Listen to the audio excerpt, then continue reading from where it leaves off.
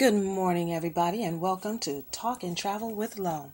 This is where we have a platform to speak about everything that goes on in this world as far as the travel industry. All of the good things, the great things, the places to go, the things to see, and everything in life that is there for our experience.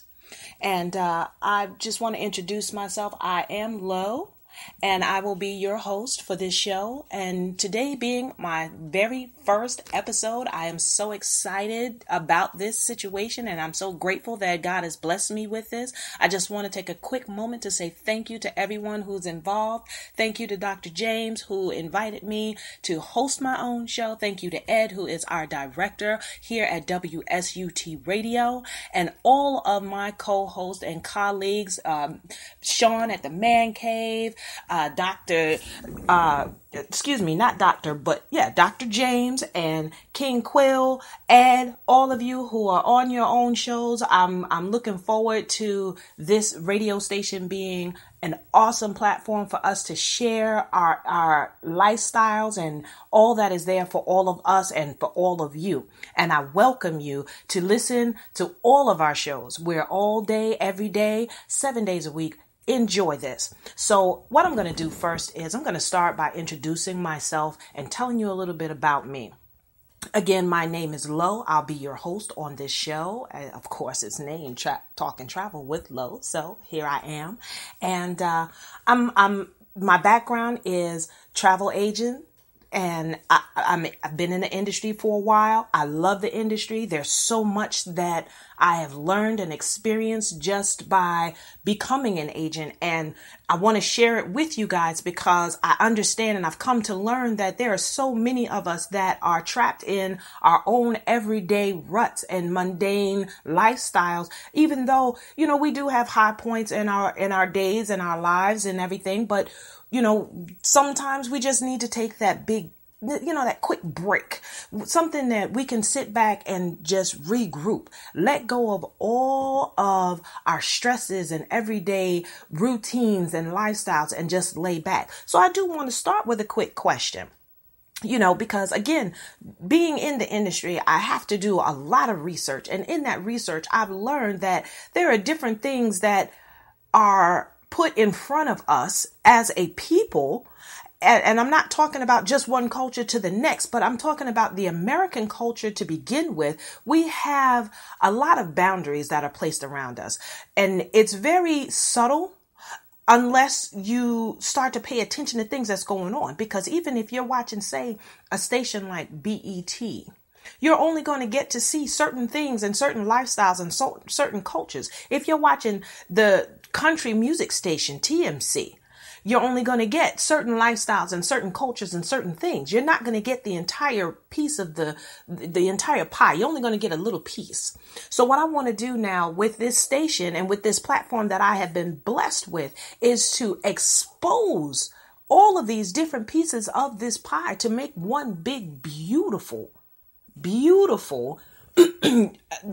delicacy, because we have been taught that each culture is very different and each culture doesn't like the next culture because of the differences. Where I've learned in this world, just in life in general, because I have always been a traveler. I've always been a person who connected with those of different cultures and different nationalities and backgrounds. That's absolutely not true. It's just that all of us have a level of ignorance where it comes down to the next person and the next group that stops us from opening ourselves up to experience life and experience each other. Because every culture, no matter where you go in the world, every culture wants the same thing. We all want to live the best lives that we can. We all want to be healthy. We all want to be happy. And we all want our children and our families to be protected and loved. That's it. Now, all of us have different ways of getting there. All of us have different paths, but at the end of the day, they all go to the same place. We might serve different gods or recognize our God as a different name, or some people don't even recognize God as being the ultimate supreme being. Some people think that science is the way to go. Some people think that spirituality is the way to go. But at the end of the day, We're all here together. So why not mix and get to know each other so that instead of us being a us and a them, we can be a we, a real we. So when we speak of our world and we speak of our areas and everything like that, that has something to do with our world, it's an all-inclusive situation. And part of that is by traveling. If you get outside of your everyday boundaries, let's say, because I've been in Atlanta, I'm a New Jersey, New York native. I mean, I do rep my North, but I've been in Atlanta for many years. And what I've come to learn is there are many people that are right here in the metropolitan area who have never really ventured out as far as 50 miles from their city that they were born in. So they have no idea what is out here in this world. They only know what is there for them. And then, the news, of course, the media, I love them and I hate them all at the same time because they kind of give you information from one particular standpoint as far as the world around us. That's how they're able to develop our minds into putting our own invisible boundaries on the things that we know about this world. Africans come to this country believing that America is a great place, but they don't understand why African Americans don't see it that way. Well, because African Americans have experienced this country in a way that Africans have not. But if we take the time to sit down and just talk to each other and share with each other, we can meld and begin to rebuild our cultures, because a lot of what Africans come to this country with are their cultures, which is something that African Americans kind of don't have and we need, because we're the only group that does not know where we come from, what we are, what our culture is. We just don't know. So one thing I would implore everyone listening to me to do is take one trip. If you only take one trip outside of this country, take a trip back to the African continent, anywhere you want to go, Johannesburg is beautiful. Absolutely beautiful in its richness, in its culture, in the way that they live their lives. And, it's something that we can all learn from, not just one group, but for everyone. We can all learn from that. But I digress. I want to go back to my actual format, which, sometimes I'll veer off. So please bear with me. I want to ask a question because, again, going back to the lack of travel that a lot of us, are dealing with, I want to ask a question. How many of my listeners have actually taken a vacation?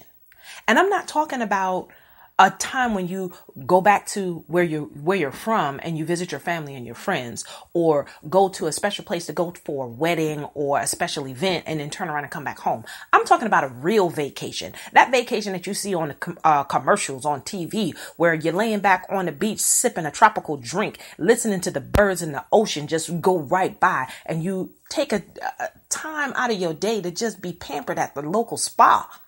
And then turn around that evening and just party hard without any regards to anything else in the world that is going on other than you right there in the moment. How many of us that, are here listening and enjoying this broadcast can say, yes, I've done that? I've got another question for you. How many of you actually have passports? Because looking at the statistics, doesn't look like there's very many of us, because in the United States alone, there is as of the 2010 census, the national census that tells us who's actually documented in this country. It says that there is 745 million 533 people in this country. Now, of that, there is 12.2% make up the African Americans, 16.3 are Hispanics, and 6.8 make up everyone else, the Asians, the Native Americans, the Hawaiian Island Pacificers, people like that, our other brothers and sisters that somehow become invisible when it comes down to looking at real statistics. Okay. But of all of those 300 billion, there's only 18,676,547 that have passports. That leaves a lot of room for people who have just been trapped in the U.S. and not going anywhere, not doing anything. And that to me is kind of troubling, because that means that the more that we stay in that same block, meaning that same area that you live in, and only going to work and coming home, and every once in a while go visit your mom and your dad and your cousins and go back home. That means that in an $8 trillion travel industry, the majority of that money is coming from very few people in the United States. Now, that being said, African Americans and the others, as they're called, and the Latinos, Hispanics, pour in so much money into our economy, but we receive, or we experience so much less. We benefit from so much less of it. We all have to work the hardest to prove that we are just as good. We all have to live in ways where we have to accept and adapt and not just do what we want and experience life and just take it as it is and make it what we want it to be. But yet we don't know what's going on in the next household. How many of us live in a neighborhood and we don't know our neighbors? What happened to that? Why don't we know our neighbors? Is it a fear that someone would find out something that you don't want them to know? Is it for fear that they might know or believe in something that's different from you? Well, guess what? That's a good thing, because knowing how other people think and how other people feel, if we can sit down and honestly communicate that with each other, we can learn how to come together as one and actually live harmoniously. Now, in a time where, our government, he's not my president. He's their president. I just have to say that once and for all, because I don't acknowledge him as being any type of a leader, because he's not. However, this person is causing so much turmoil between our cultures, between our differences, that this place is going to be worse than it was when Martin Luther King and Malcolm X was out here fighting for us. Because guess what? This is on a larger scale. This is not just, a us and a we. This is a everybody, us and a them. It's a we. It's a we. It's all of us. And it's every culture, and it's every background, and it's every lifestyle. So I think that the best way to kind of combat this is to get out there and experience what life has to offer. Get some travel under your belt. Go out and just sink yourself into another culture and find out what makes them who they are, so that it can make you a better person. Because guess what? It really does. It opens your eyes and your understanding, as well as your acceptance to what is going on in the world. And you never know. You can find some of your best friends, lifelong friends, comrades, people who have your back in another culture. Not to say that anything's wrong with your culture, but we have to start to venture out. This world has so much more to offer us than just what we see every day. Just what we see every day. There's so much beauty in this world that it could take the rest of our lives just to see all of it, and then some. Okay. So what I really want to do is, again, let's open up and talk about and acknowledge all that's going on. Because from a person who's from Detroit to a person who's from New Jersey, from South Dakota, from Utah, Arizona, all of us have different experiences. All of us have different cultures, because there's a culture within every area. Even in your household, there's a culture that is manifested there that you can share with other people and